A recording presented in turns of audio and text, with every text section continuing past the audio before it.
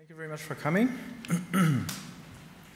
This talk is about organizing the next year's EuroPython conference. And so I wanted to give you a short overview of how we do these things, how it works. And then basically we can do questions and answers, discuss a few things. So what is the EPS? The EPS is the organization behind EuroPython. It was founded in 2004 in Göteborg.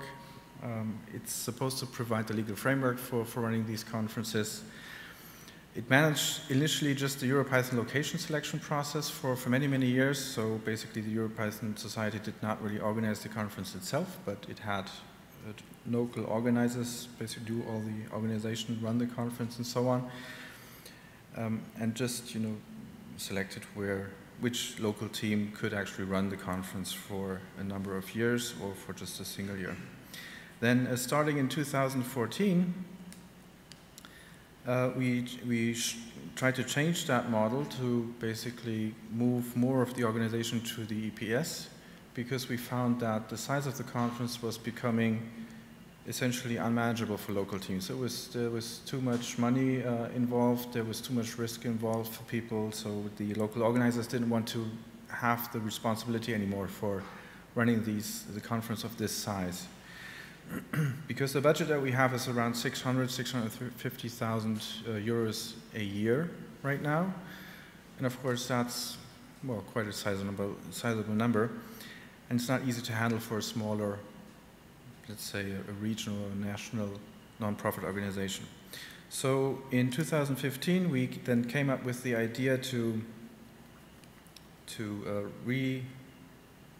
reorganize everything, to not only do the selection process, but to actually then run the conference ourselves.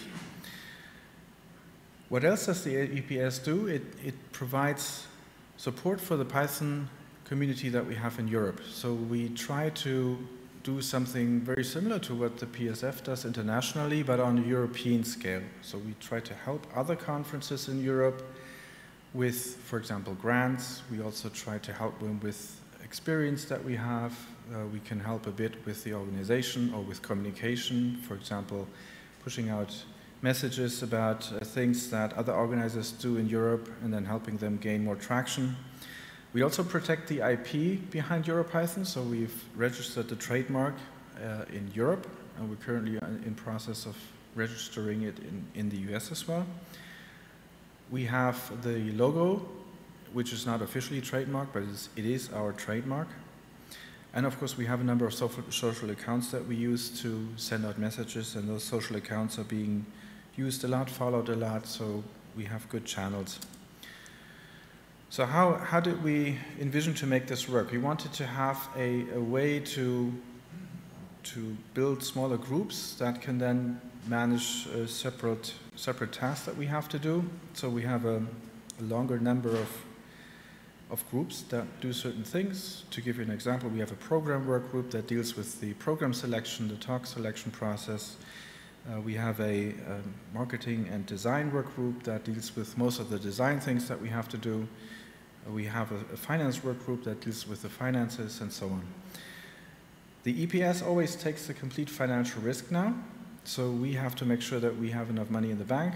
And on the other hand, we can also then, because we are an organization that has been around for quite a while, we can enter contracts and people actually trust us to be able to take that risk. So for us, it's not that hard to enter contracts with venues, for example. And then, of course, we have professional accounting for everything, so that we make sure that all the bookkeeping is done right, the auditing is done right, that we pay our taxes correctly in Sweden, and so on.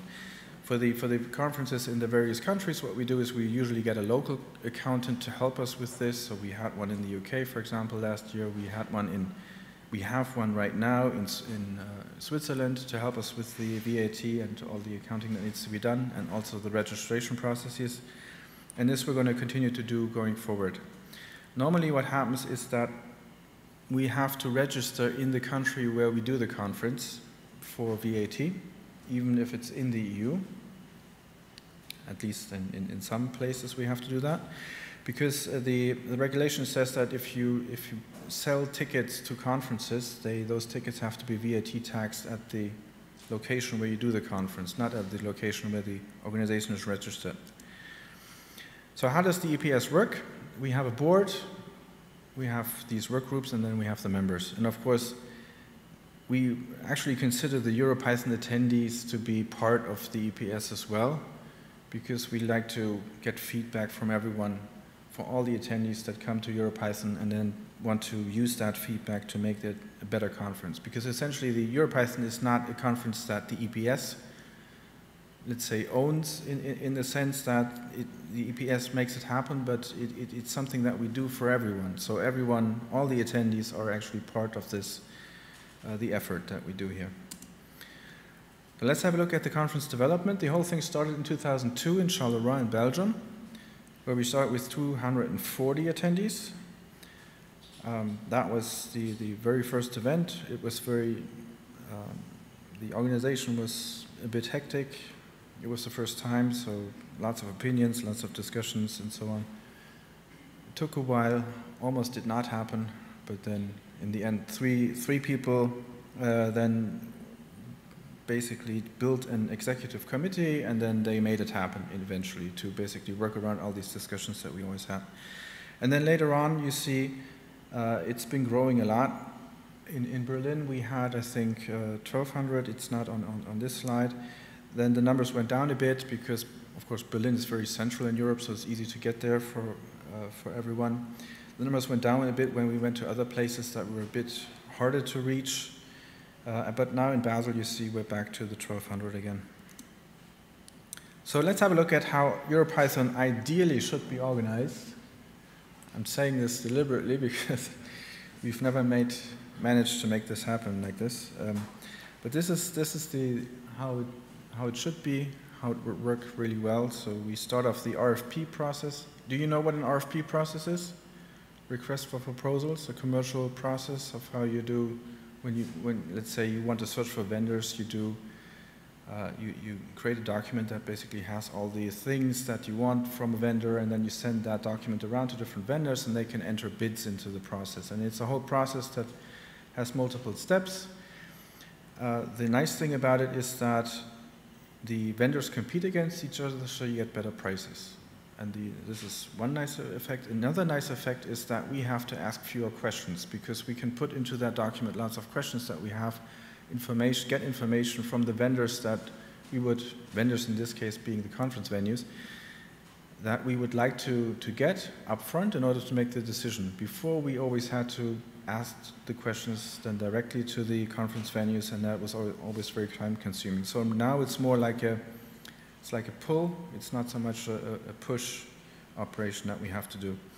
And we've done that for Edinburgh the first time. We've again done this for Basel. It worked really well. We have to improve it a bit because it's still too much work.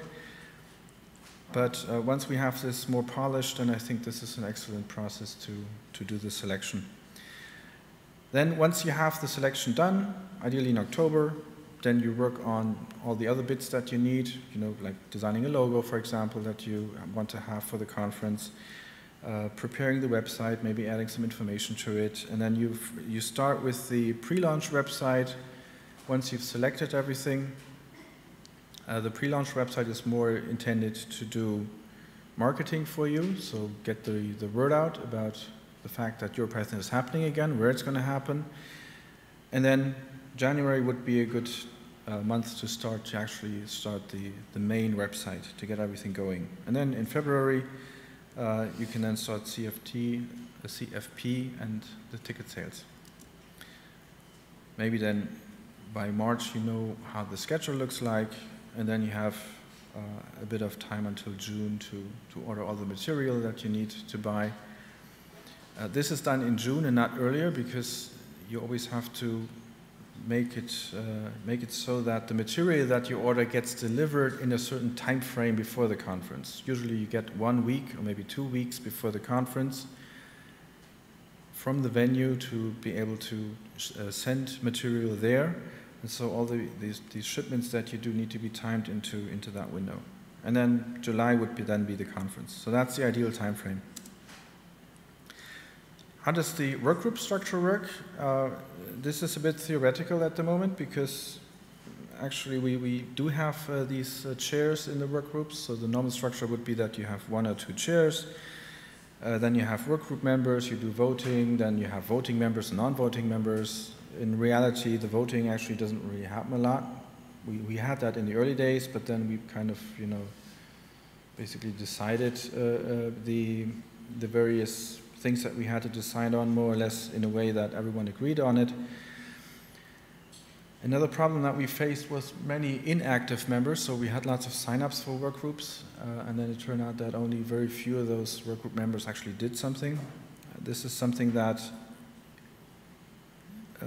it affects us, so this is not good. Let me just remove this. Let me just switch off Telegram for this session. I had that in the previous talk as well. So. Okay, sorry. So, like I said, this is a bit like static.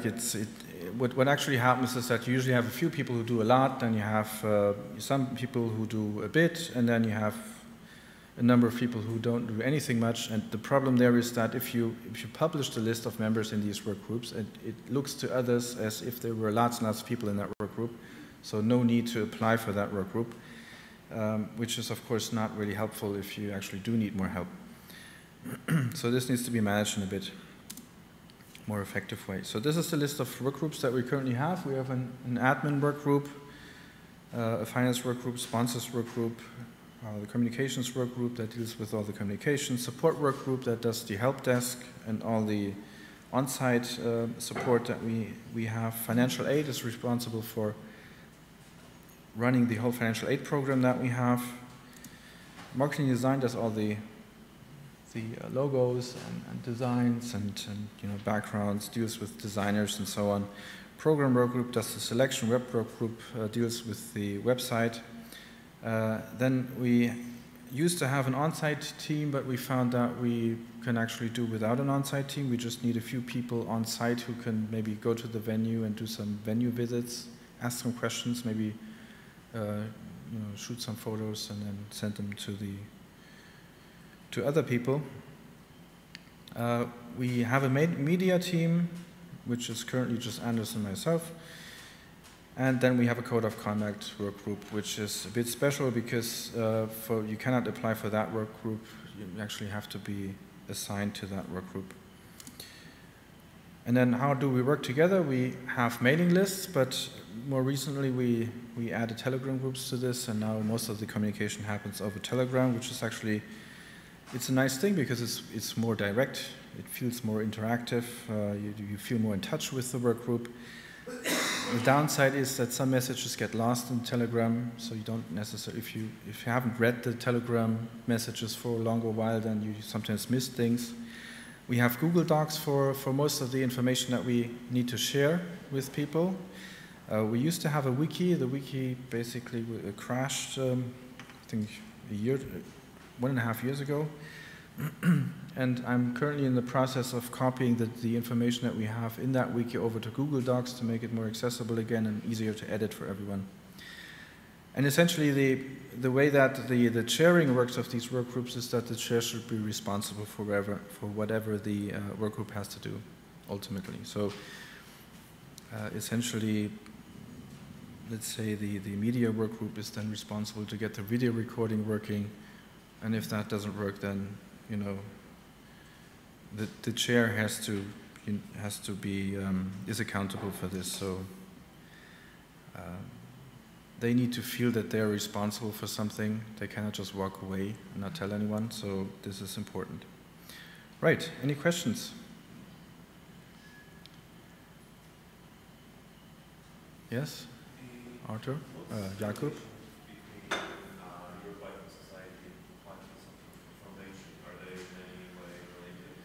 They are Related in the sense that both have similar, let's say, similar missions. They both want to help the Python community. The PSF does this on a global scale. The PSF also holds the IP rights to Python, the programming language itself, and also to a couple of trademarks. The EuroPython Society and the PSF also runs a conference. PyCon US is the conference that they run. We run EuroPython. We don't own the IP rights to anything that has to do with Python, the programming language, but we do own the IP rights for EuroPython. So no other conference can call itself EuroPython. And so we are similar. The PSF is a lot bigger in terms of number of members, in terms of the volumes in terms of money that they push around. Their budget is a lot larger. The conference, the PyCon US, generates millions each year. And it's a really big operation. So both organizations have the same mission, but sorry. So both organizations have the same mission, but there's no relation between. There is a friendly relationship between the two organizations. So the PSF used to give out grants to EuroPython for the conference for many years. We've come to a size now that we think that this is not really something that we should do anymore. We should not ask for grants anymore because we generate our own revenue. Instead, what we're currently doing is we're taking that revenue that we generate and also the profit that we make in these conferences and then give that profit out as in form of grants to other conferences. If we were to take grant money from the PSF, we would essentially be just redistributing the PSF money to other local organizations, which is not really the point. I mean, they can just then go directly to the PSF. Thank you. Any other questions? Yeah. How do the work groups work in a way that how autonomous are they relative to, I don't know, board, chairman? I mean, sorry, like, can you repeat? How autonomous are the work groups in the way of decision making? Like, can they make decisions that are best suited, or they have to go through the board or something, or chair? Well, the chairs in the work groups, can they take decisions and make decisions for the work group, for the conference, or they need to have an approval vote or something like that, go through a board or something like that? I didn't get that. Like I said, we don't do much voting. What we do try to do though is that we want to make the communication work between the work groups and the board, because essentially the board is on top of all these work groups and has to coordinate everything. Ideally, we would also like to have the chairs of the work groups be board members, simply because that simplifies the whole communication setup. This year we had the case where Alexander, who's the chair of the program work group, was not member of the board, and that created some issues because he didn't know about some things that we had discussed at the board level, and that he wasn't aware of. So for going forward, we will have to fix that and have to find some way to make all of the chairs aware of what the board discusses. So right now you cannot become a board member if, during the organization of EuroPython? Or No. I mean, the board members have to be voted in by the General Assembly, which is the next talk. The next talk, right? The General Assembly in the EPS is the main kind of, I don't know how you call it,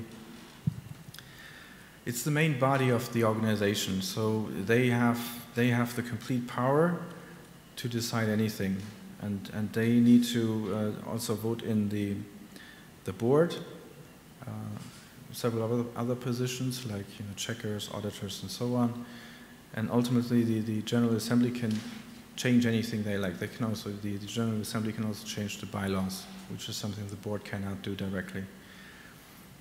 So that's the separation between the board. The board is responsible for the day-to-day operations. The General Assembly is responsible for the directions of the EPS, where it moves, which direction it wants to take. Of course, the way it works is that most of the time the board does the propositions to the General Assembly, and then the General Assembly discusses those and then votes on them.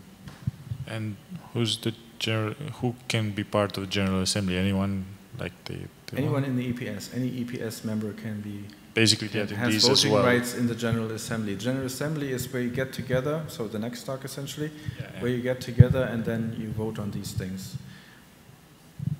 Cool.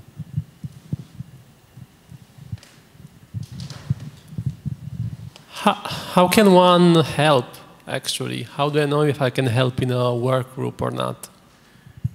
If you have a specific area where you'd like to help, then you need to let us know. We have a sign-up form for this, but I must admit the sign-up process currently doesn't really work that well. Not so much because we don't want to have anyone onboarded to the work groups, but more because the whole sign-up process is a bit onerous. And this is something that we need to improve going forward. We do have some work groups which are very popular, like the program work group, for example, and then but the program work group actually doesn't always want more people because they have a decent size already, and so it's not necessarily a work group that needs more volunteers, but we have other work groups which are desperate in need for more volunteers, like people, for example, the media work group, dealing with selecting video, recording, arranging all that, or another work group that needs more help is a support work group. The support work group usually has a lot to do in the few months before the conference and then, of course, at the conference, because that's what they mostly do. So they have to manage the help desk. So that group needs more help. We have a couple of others, like we have an administration work group, which we have to basically consolidate these things a bit. The original design of these work groups was basically taking all the different tasks that we have in the EPS, taking them a bit apart and then separating them out into these work groups. I think we overdid it a bit, and maybe we should just fold multiple work groups into just one work group. Because at the end of the day, what happens is that the admin work group and the finance work group, and at this point also the media work group, is supposed to be just Anders and myself, and that's not really the point, right? So we want to spread that load a bit more. Also, another comment on and actually I don't know if I have enough time yet. 5 minutes, yeah. Another comment, the board is very active, so the board members are actually the most active people in the whole organization, except maybe for Alexander, who's not on the board. He also did a lot, but these are the people who do most of the work.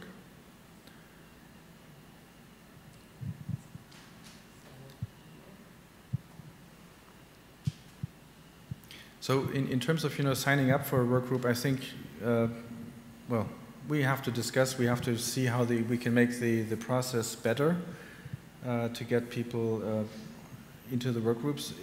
At this point, it's probably better to not use the sign-up form, but to instead just either talk to the work group chairs that you know of those work groups, or just write to the board, and then we can just we can say, okay, we need more help in this area, and then maybe you can help there. Okay, thanks. More questions? No? So right after this talk, we're going to have the General Assembly of the EPS. This is not a secret kind of operation. Anyone can basically attend. I'd just like to ask to simplify the voting for everyone who is an EPS member to sit in the front rows, and then everyone else to sit further back. We have to create a list of all the people from the EPS who are present, and then we can go to the next talk. The General Assembly is generally a very boring operation, so